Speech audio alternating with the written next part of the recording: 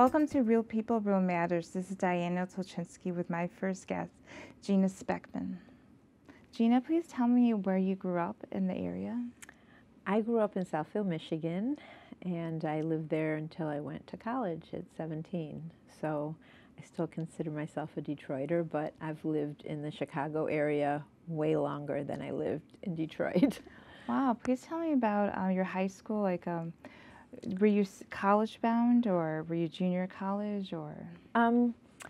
Well, I went to a very competitive high school. It was a public high school, but I would say 95% of the kids went to four-year colleges from my high school. So it's interesting that different alternatives of schools weren't even discussed with us. Oh. So I went to University of Michigan. It was one of my in-state schools. It happens to be a good school, so I was lucky that it was available to me there and affordable. And most of my friends went to that school or Michigan State University. So nowadays kids have lots of options and lots of different kinds of degrees, but not so much back in my day. Oh. Please tell me about your parents. Like, were they encouraging you to go to school, or they wanted you to go out of state? Well, my parents very much encouraged me to go to school. They didn't even finish high school. They were from Europe. They were Holocaust survivors. Oh, wow. And so for them, education was very important. So there was never really a question about going to college for me. It was something that they didn't have an opportunity to do, and I wanted to, so it wasn't, that much of a push for me. And I liked school. You like to write, or I was more, speaking? I liked to write, but math and science were really my favorites. Oh, nice, nice. And you have a brother also in Michigan? Yes, he's a lawyer. He stayed in the Detroit area, and I still have really good friends that live there. My parents aren't alive anymore, but I go back. Sorry. And please tell me about University of Michigan. Like, how did you like the school? I loved it, and it's so funny looking back now because Ann Arbor was only 40 minutes away from my home, but we felt we were in another universe. We were nice. in our school universe. We didn't have cars, so we didn't go home. And even though it was so close, and it's funny to think about it now, how close we were to home, we were away at school. Oh, okay. And I loved Ann Arbor. What was your major back then? I majored in economics. And did you want to come out with a bachelor's and do something with finance? No. No. And it's funny because after that, I worked for a year, and then I got my MBA. So, but I really was more in the marketing. I took more marketing classes, and I majored in marketing and management when I got my MBA. Oh, nice, nice. And then when did you move to the Chicagoland area? Well, after I finished college, I worked in Washington, D.C. for a year, and then I went to grad school at New York University and got my MBA, and I lived in New York for 3 years, and then I moved here.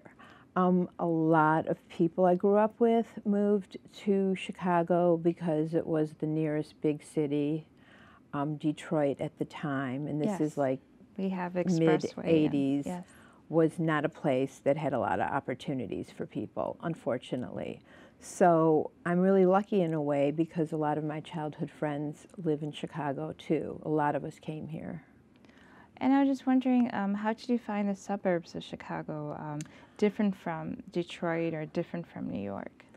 Well, in New York I lived in the city, so I didn't really spend any time in the suburbs. And I didn't move into the suburbs of Chicago until I was 41. So I was a city person here for most of my time, and then when I had kids and they were starting to go to school, we moved to the suburbs. Oh, nice. And how did you like the school system with your kids, different from your background? Well, it's funny that my husband, who grew up in Evanston, we kind of replicated our childhoods. We wanted our kids to go to school with kids that were in the neighborhood. We wanted them to go to elementary school and then junior high and high school with the same group of kids. And so we wanted that you could ride your bike to places and yeah, safety and just, yeah, and then, you know, that your friends weren't 20 miles away, that you could hang out with your friends in the summer or weekends, and that, you know, how we grew up. So nice. we really like the suburbs. We live in Wilmette. And tell me, what type of job do you have now? I'm executive director of Chicago's North Shore Convention and Visitors Bureau. So I work in the hospitality and tourism industry, which was not something I ever knew about or thought about growing up, but I ended up now doing this for over 30 years, so I must like it. Wow, wow! Like compared to like your MBA in New York and now. Right. I used my education, but again, I didn't know that Convention and Visitors Bureaus even existed. Please tell me, what does the convention tourism area do for the Chicagoland area? Well, I started my career at Choose Chicago, which is the city's Convention and Visitors Bureau. And at the time, I had just moved to Chicago, and I didn't even know where Michigan Avenue was. Wow. So I thought, oh, this will be a fun place to work, and I'll get to know Chicago. And then I'll move on after 2 or 3 years. Yes. Well, I ended up staying there 17 years. Wow. So it's just, you know, it's a really fun industry because not only is it interesting travel, tourism, meetings, it's important for the economies of the cities. So you really feel like you're making an impact. Like in Chicago and even on the North Shore, people staying in hotels, people coming from out of town and spending money at restaurants and at stores and attractions. It's really good for the economies of the cities we represent. So there's a major business component to it too. It's not just all fun and games. There's a lot of money surrounding tourism and meetings and travel. And tell me, how many people are in your staff? There's 7 of us. And we started out much smaller, but now there's 7 people in our office, and we're basically a sales and marketing organization, so the salespeople all have different markets that they sell to bring business to the North Shore. And then we do marketing, which is producing publications, our website, social media presence, writing blogs, doing digital advertising campaigns. That's what we do. We sell and market the area.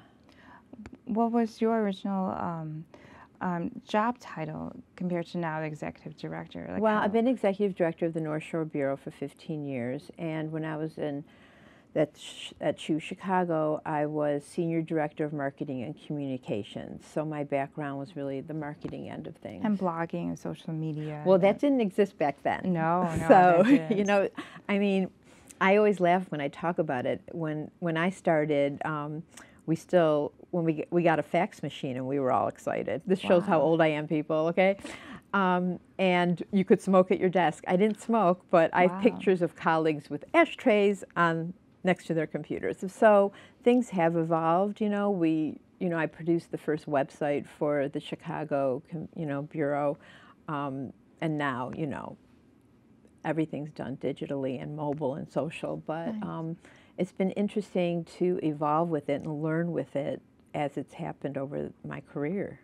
Gina, please tell me how technology made your career, or the improvement of technology, I should say. Well, technology has completely changed what we do. In the early days, when a meeting planner wanted to come to the area and they knew nothing about it because they could be from Omaha, Washington, D.C., they didn't know the area, we had to talk to them about it. They'd have to come here in person. We'd have to take them to see the places, which we still do, but they were completely dependent on us for the information they got about the area. Well, with the advent of the internet, they can go online and look at everything themselves. So, but what they see online is really like two-dimensional, and it's the hotel or the restaurants, what they want to put out there. What we bring into the mix is the expertise of, what's easier to work with, what's nearby, what the transportation situation is, and how we, working with the hotels and restaurants on a daily basis, can help them plan better, get better deals. So we position ourselves as the destination experts, but the way that clients can access and do things online have given them opportunity to find out a lot more information on their own before we get involved with them. How were the earlier days like? Well, in the earlier days, like I was saying before, we, had a fax machine that we would get proposals for. We'd have to messenger Oh things wow, to messenger. clients or, send it through the mail. I mean, now we would get a request for proposal and they knew they would get an answer in a week or two. Now they want an answer in 24 hours because they know that they could email you a proposal and that you could get it back to them right away. Everything was done with mail and then faxing. Contracts were done, through messengering or overnight mail. And it was just very different. People would make deals at bars having martinis. Oh yes. Like it was the old school Mad Men sales kind of Yeah. pitch. And now everyone's a lot more savvy. Everyone has access to more information. Nice. And people are more health conscious and they're not having 5 martinis at noon anymore. So it's a different day. Yes. And tell me, when you originally started, do you have any advice for parents that want to go into social media or communications? Do you have any advice that you can give them? When do they usually start, talking about college and university? Well, it's hard. My son's a junior and he's in the thick of it now. I always tell kids, and we have interns all the time, especially in the summer, is if you're interested in something, go and be an intern. Offer to be an intern, even if you're not paid. Even if you have to go work at the pool for a couple days a week and then, intern for free, get yourself into anything that you're interested in and see really what the day-to-day work is that is involved in it and if you like it. And then every time I have interns, and I've had hundreds probably over the years, I always say to them, I don't know if I'm going to have a job for you when you graduate or when you need a job, but my advice to you on this internship or any internship is make it so that I can't live without you. So that's what I did in my career. I interned and worked really hard and made it so they couldn't live without me. And I was just wondering, please tell me about Restaurant Month. Well, Restaurant Month is just one of the promotions we do every year to get people to leave their houses, spend money, come to the North Shore, visit old favorite restaurants, or try something that's brand new that just opened. We do a restaurant month, not a restaurant week, because all of February is pretty cold and the restaurants could use the business the whole month, not just one week. But we've done Museum Month and Theater Week. In the summer, we promote a ton of festivals that go on, and we try to promote them beyond the boundaries of the villages that they take place in. So we work really closely, for example, with the Glenview Chamber, and they do a lot of great events throughout the year. So they do their Bites and Brews, they have their Summer Fest in June. They're going to be doing some new events coming up this year. And so what we do with the villages that we work with is they produce these events and they do an excellent job in promoting it to the village and the citizens in the village. But our job is to use our budget to get new people to come to Glenview and experience these great events that are taking place here. So we're kind of like the add-on and the advertising and social media. Our team is large and we have a budget to promote these things, which the individual chambers don't. So we really take what they do and amplify it to boost their attendance and get new people to come to them. How is the state of Illinois compared to the state of Michigan drawing the people in? Well, that's a really interesting question now because Illinois has always had a very robust tourism program, and luckily it still does. We've always been supported and our funding has never been disrupted. This year, the state of Michigan's funding has been completely cut.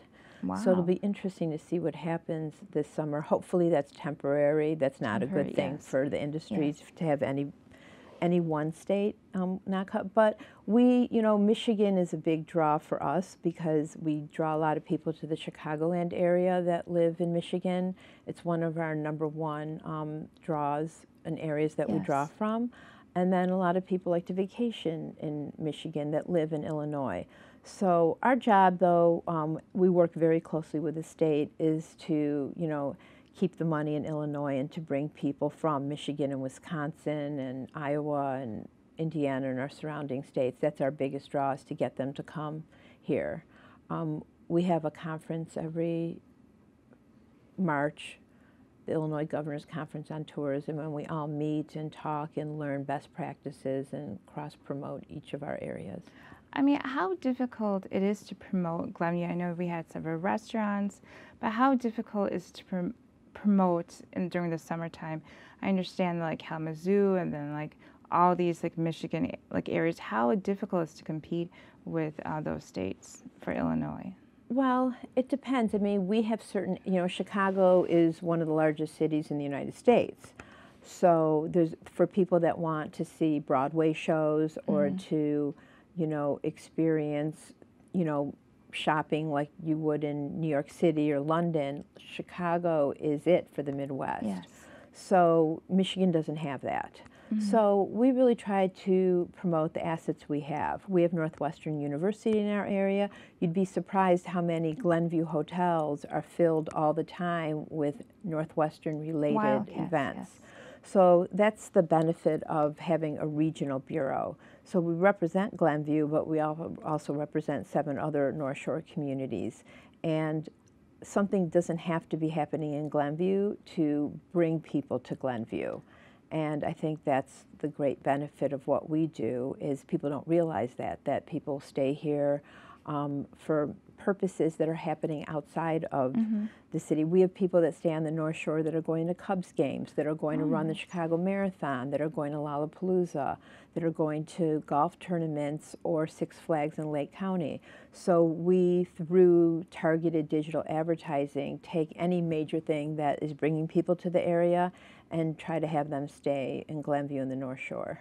Do you have a favorite month or to promote like any business or anything like We that? don't have an off month because a lot of what we do now, like I'm right now finalizing all my spring, early summer advertising. So we're always working on a timeline that's way in advance. For the year. So Yes. people might say, oh, January's slow. Well, January's not slow for our office because we're going to a lot of industry trade shows and we're having to place all our advertising and put together all calendars of what's happening in May, June, and July.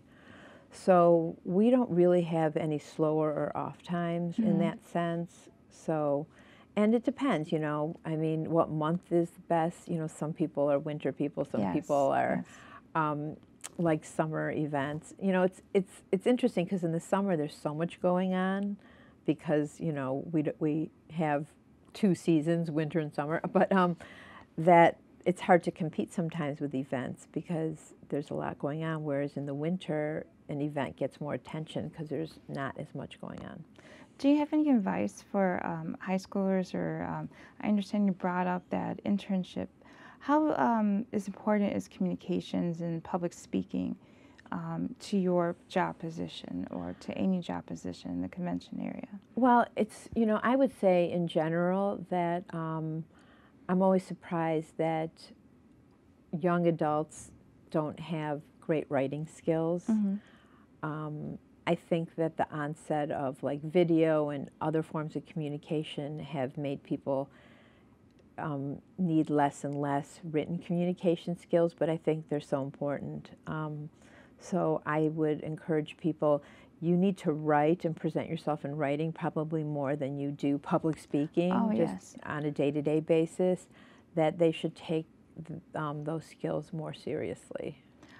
Do you have you heard of blogging, or how do you feel about certain people love blogging, or people like flame it like on the internet and say, I don't want to be there?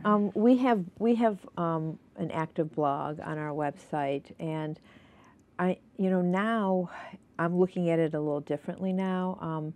our blogs are now also becoming our digital content.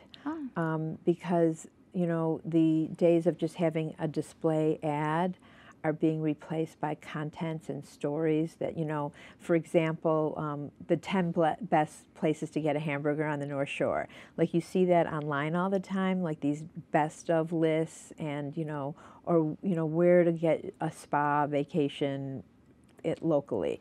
Like, people read that and respond to it, and it looks more like it's just an article or editorial. Well, that's really advertising. So a lot of our blogs are turning into content. What's the difference between content and advertising? Well, you know, when somebody creates an ad and it's a piece of artwork and then you see it as like a banner on a website? Yes. That's one way to advertise, but another way is to literally have like what looks like an article that features, like I was saying, 10 best places, you know, to have a pizza, or, you know, most Instagrammable spots on the North Shore. That we also do a lot of what it's called content advertising, where we're placing articles that match the interests of people that go to certain websites that the advertisement is placed on, but it's more editorial looking. Yes. And that is, I think, the shift of how digital advertising is going, and so we do a lot of that. Do you have anyone that screens like the honesty and dishonesty of like those Yelp reviewers or anything like that, or how honest bloggers can be? No, it's interesting though. We work very closely with Yelp. Shout out to Angela, who covers the North Shore and does a great job. The thing about Yelp and TripAdvisor and all these review-based sites is that it's people's honest opinions, and they get to say what they want. We do seminars for our hotel and restaurant and attraction members, telling them how to respond to comments.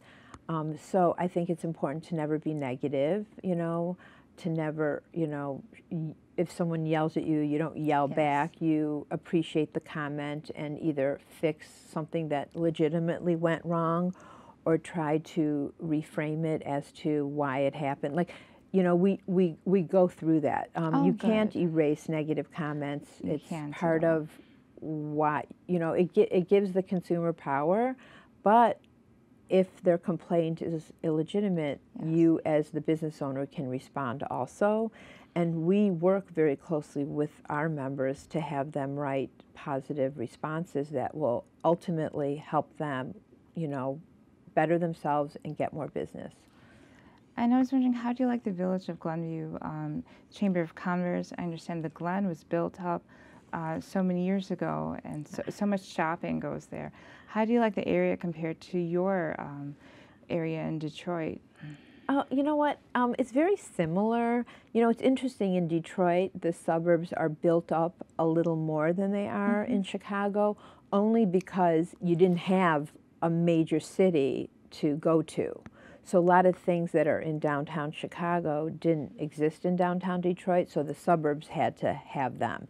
Like, now things have changed and Detroit's evolving finally after 40 years, but you know, the baseball stadium, the football stadium, everything was in the suburbs, you know, for a long time. Yes. So that's the difference a little bit. But the suburbs in general are the same, you know, in terms of having great schools, having a lot to do. It's really beautiful here because we have a lake nearby. Yes. The public transportation here is a lot better, so you can access the city, and people in the city can access our area. I'm happy because Detroit, I just remember they had like so many years of depression and recession. Like 40 or 50 years, pretty much my whole life it was that way. So it is nice that it's turning around. And I was just wondering, do you have any like plans for the future to expand the office, or? Oh, we're always, you know, a lot of what we do is very creative. So we're always thinking of new ideas and ways to engage visitors and to get people to come here. We have expanded, our budget's increased. So we're always looking forward to what we can do. We go to conferences and see what different areas around the country are doing that are innovative and creative, and adapt them here. So there's a lot of creativity in our jobs at bureaus that make it exciting, and, you know, we're always having to think ahead. And how are the school systems like in Glenview compared to private academies and everything else that you had in Detroit? Well, you know, I don't know. Mostly everyone I knew went to public schools. I think just like here, the public schools are great. We had great public schools too. So I don't really know that much about the private school side because we're so fortunate to have such amazing public schools. Thank you, Gina and Speckman, for this interesting conversation about your life. Thank you. Thank you for having me. Thank you for watching Real People, Real Matters. This is Diana Tulchinsky with my guest, Gina Speckman.